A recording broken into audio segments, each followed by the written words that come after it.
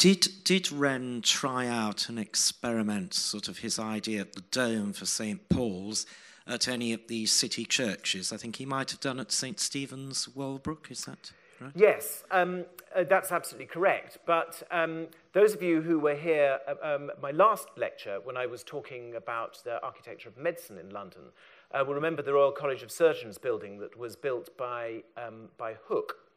Hooke designed this extraordinary gatehouse, which was crowned by a dome, which was actually an anatomy theatre. And that, in fact, was the first dome in London, not at all built by Wren.